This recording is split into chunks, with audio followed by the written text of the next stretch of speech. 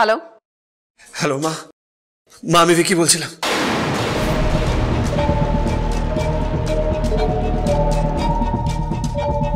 ভিকি তুই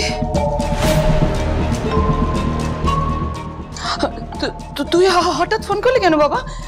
কোনো প্রবলেম? খুব কষ্ট হচ্ছে না বাবা? আমি বুঝতে পারছি। ডোন্ট ওয়ারি বেটা, আমরা খুব তাড়াতাড়ি লয়ার দিয়ে তোকে ওখান থেকে বের করে আনবো। Don't worry. মা মা মা এইসব কথা বাদ দাও, আমি যেটা বলছি সেটা একটু মন দিয়ে শোনো। তুমিও শোনো আর মিচকাকেও জানিয়ে দাও, আমার অ্যাবসেন্সে যদি ইন্দিরার কেউ ক্ষতি করার চেষ্টা করে তাহলে আমার থেকে খারাপ কেউ হবে না।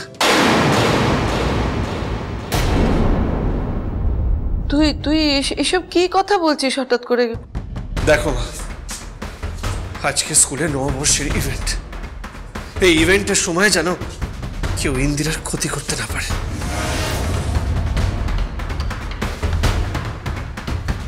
কেউ কেন ইন্দিরার ক্ষতি করবে? এসব তুই কি বলছিস? দেখো মা, আমি যেটা বলছি সেটা ভীষণ ভেবেচিন্তে বলছি। এটা তো সত্যি যে আমি ইন্দিরার কিডন্যাপিং করাইনি। তার মানে কেউ তো আছে যে ইন্দিরার কিডন্যাপিং করিয়েছে। সে তো এখনো বাইরে আছে। সে তো আবার ইন্দিরার ক্ষতি করার চেষ্টা করতে পারে, আর হয়তো স্কুলের ভেতরেই ক্ষতি করার চেষ্টা করতে পারে। আর মা, এমনও তো হতে পারে যে শত্রু স্কুলের ভেতরেই আছে। ওনার যদি কোনো ক্ষতি হয় আমি কাউকে ছাড়বো না। আর বাড়ির যদি কেউ ইনভলভ থাকে তাকেও ছাড়বো না কিন্তু।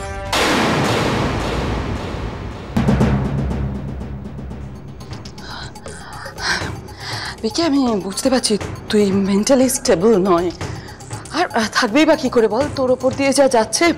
কিন্তু তুই এসব কি কথা বলছিস বলতো?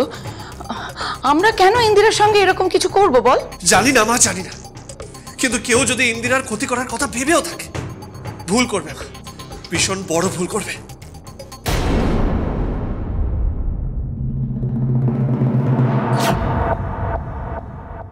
কি হয়েছে বিক্রম বাবু? আপনি এত চিন্তা করছেন কেন? না না, কিছু না। Thank you officer, thank you so much. কেন টেনশন করছি সেটা আমি এখন কাউকে বোঝাতেই পারবো না। আমার মন বলছে ইন্দিরার ক্ষতি হবে, ওনার বড় বিপদ সামনে। অনিকেত, তোমার সঙ্গে আমার কিছু কথা আছে। বিভাস, তুমি যাও। ঠিক আছে।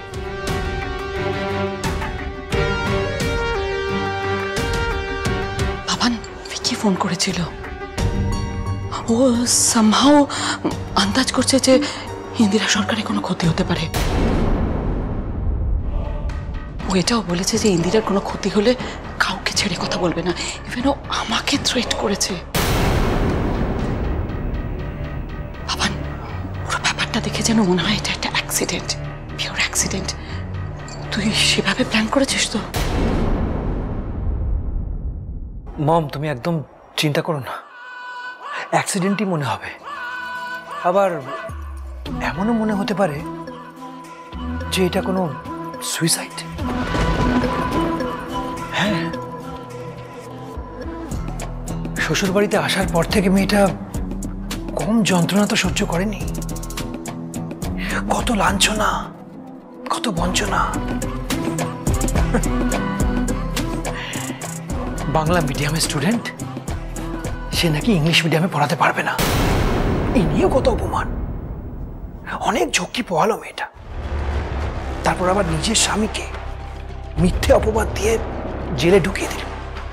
একটা গিল্ট ফিলিংস তো থাকেই। এইসব থেকে যদি আত্মহত্যা করে, সুইসাইড করে, তাহলে হেডলাইনটা কেমন হবে? আত্মঘাতী ইন্দিরা সরকার। কি ঠিক তো? তুমি একদম চিন্তা করো না মা, আমি তো আছি, সবটা সামনে নেব, নিশ্চিন্তে থাকো।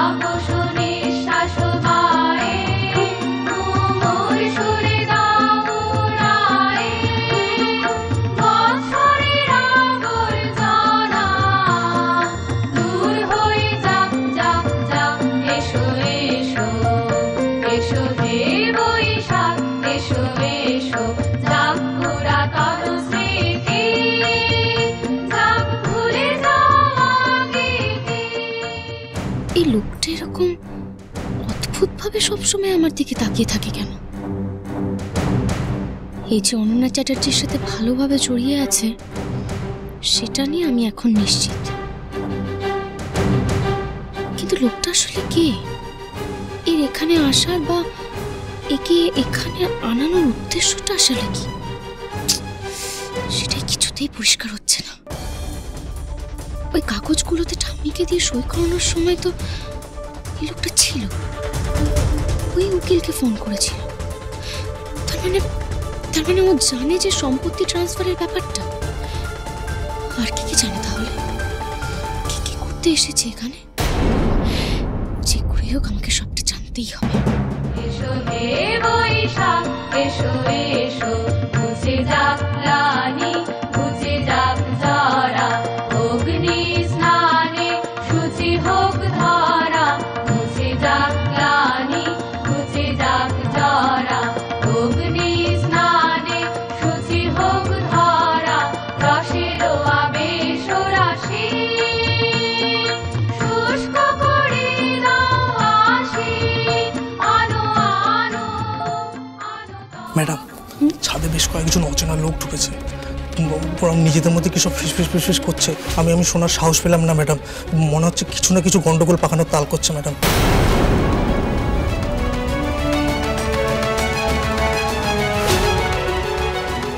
কিন্তু এখন ছাদে কে যাবে?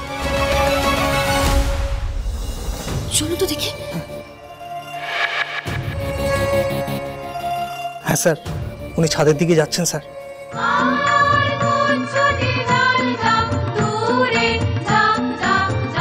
এসো এসো, এসো হে বৈশাখ, এসো এসো।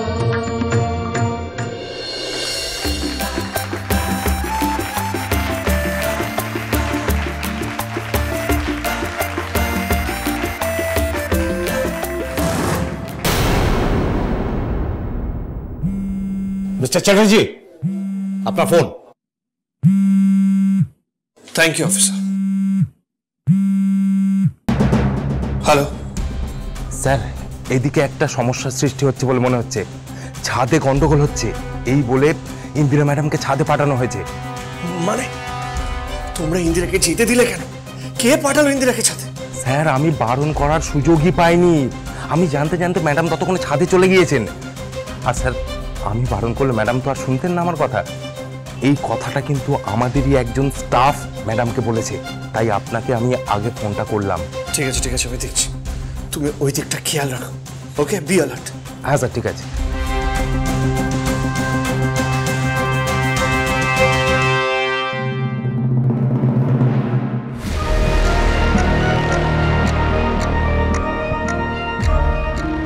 বলছি, ভেতরে অনুষ্ঠান চলছে, তবে আমি তো ভেতরে ঢুকতে পারিনি।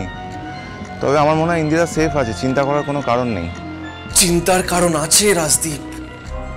ছাদে গন্ডগোল হচ্ছে বলে ইন্দিরাকে ছাদে পাঠানো হয়েছে। এক্ষুনি আমার ইনফর্মার আমাকে ইনফর্ম করলো। রাজদীপ, জানি না কেন আমার মনে হচ্ছে কিছু একটা প্রবলেম হবে। প্রবলেম? তাহলে আমি ভেতরে ঢুকে দেখছি। না না না রাজদীপ, তুমি ঢুকো না। তুমি ঢুকলে সেটা নিয়ে একটা সিন ক্রিয়েট করা হতে পারে, আর ইন্দিরার উপর থেকে ফোকাসটা সরানো হতে পারে। মানে ওকে অ্যাটাক করার জন্য ব্যাপারটা বোঝার চেষ্টা করো। 1 মিনিট আসছে। থানা থেকে স্কুলের দূরত্ব বেশি না, আমি এক্ষুনি স্কুলে যাব।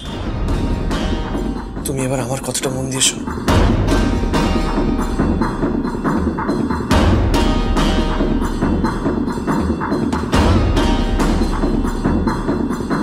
বুঝেছো রাজদীপ? ওকে, রাখছি।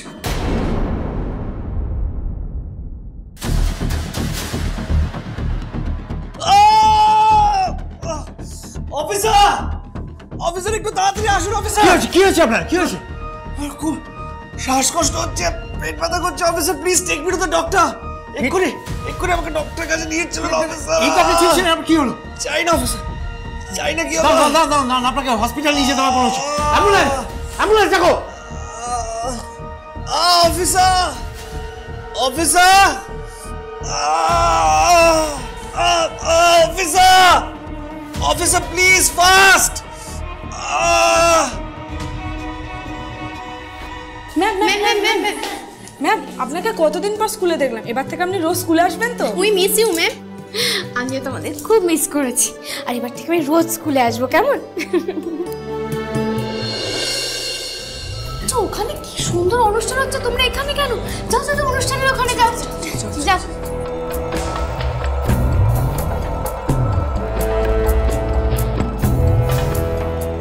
ছাদে কি সমস্যা হচ্ছে?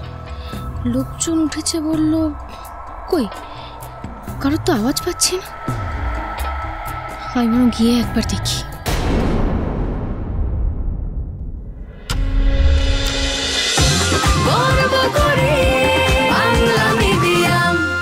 চলো চলো চলো চলো চলো পাল্টাই।